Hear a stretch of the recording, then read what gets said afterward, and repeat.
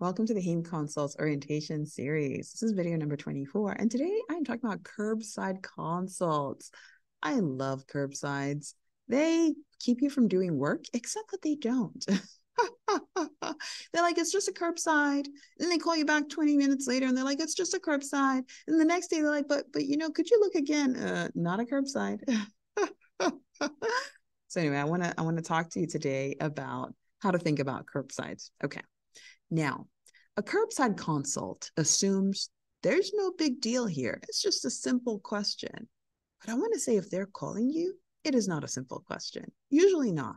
So, for example, if they call and say, hey, what's the dose of enoxaparin for a patient who needs therapeutic anticoagulation? Okay, that's a curbside. That could be a curbside, but it's also the kind of thing that you could just Google. So most of the time, the calls that come in are not like that. I had an experience once where somebody called and said, well, this patient's about to get a stem cell transplant, and we want to know if their platelet falls below 50, if they should get a transfusion, or we should just set their transfusion goal at 10. And I was like, why would you call me and ask me about platelet transfusion? You guys do transplant all the time. And so we decided that wasn't going to be a curbside consult. We went to see the patient, and it turns out the patient has hemophilia A. That's a big deal. I want to know about that before the patient goes to transplant. I don't want to just assume that we can just transfuse or the platelet go to 50. I really do want to think about the hemophilia A. So that's the danger of a curbside consult, because you don't have all the information and people may not know what they don't know. So a curbside question may assume that the consult is not a big deal, but you get to decide. And that's point number 2. Is that you are the one responsible for determining the appropriateness of the curbside, not the team. So the team can call and say, oh, this is just a simple curbside. And you listen and you're like, oh, that sounds like something more involved. So really the decision lies with you, not with the team, to make the decision. And most of the time, I don't know if you should do a curbside consult. This is my bias showing. Okay, let's talk a little bit more. When is it not a curbside consult? It's not a curbside consult if you have to look up the patient in the chart to answer the question. If you're navigating through the chart, trying to figure out when was the last transfusion, it's not a curbside anymore. It's actually a consult question that should be thoughtfully addressed, because a curbside consult, again, assumes that it's a simple question that anybody potentially can answer. And if anybody could answer it, then why are you answering it? But usually there's more to the question than meets the eye, but you don't know until you go digging. And so if you're starting to dig already, it's a sign that it's not a curbside consult. It's also not a curbside consult if it takes more than a few minutes to answer the question. So you're scrolling through the record. You're like, oh, what's the proper dosing for? You're calling pharmacy, not a curbside consult. And the other thing is, if they're going to use that decision, that curbside, to support a medical decision, not a curbside question. So they're calling you. They're like, should we give the patient enoxaparin or Pixaban? Oh, I'm only calling because of the renal function. That's a curbside consult, because they're going to base a medical decision off of your recommendation. It really should be a patient who's formally seen and your formal recommendation in the chart.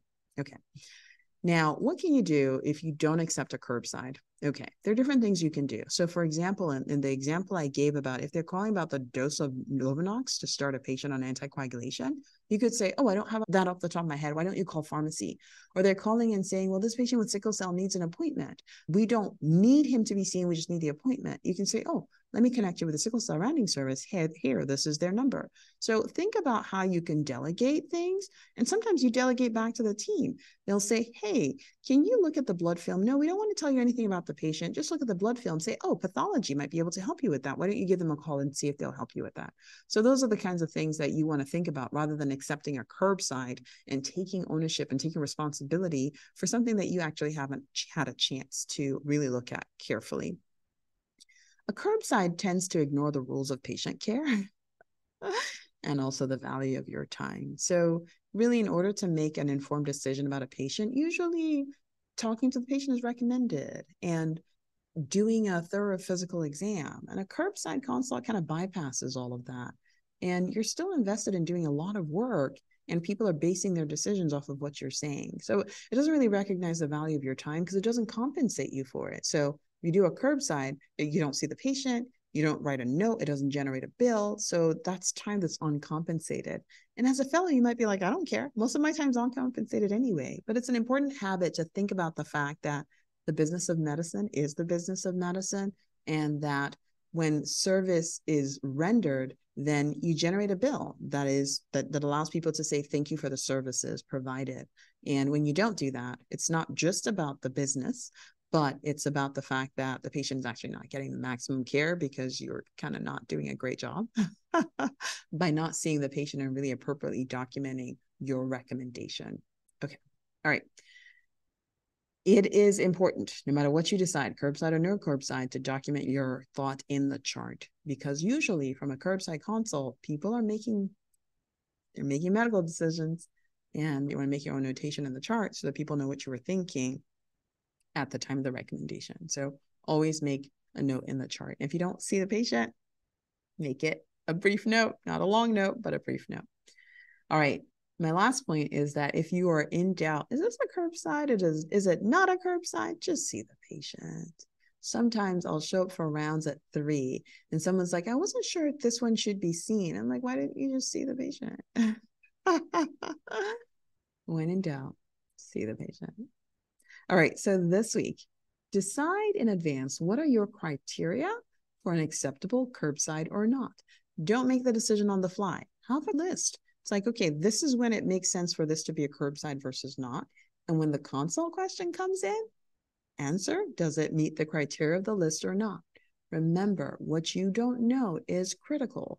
And sometimes the curbside consult may take advantage of the fact that you have a knowledge gap. And so you don't recognize that there's more to the question than meets the eye. All right, enough about curbside consults. I'll talk to you on the next video.